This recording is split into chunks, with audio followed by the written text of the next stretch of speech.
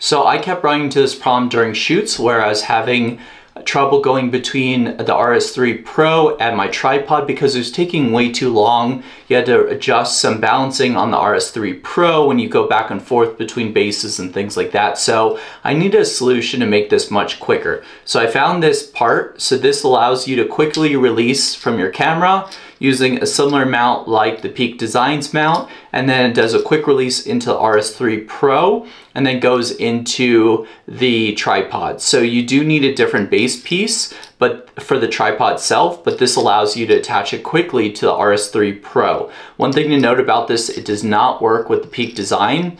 I did try it and it's just not compatible. So if you have a Peak Design tripod, you need to get a universal adapter and then another additional piece to it.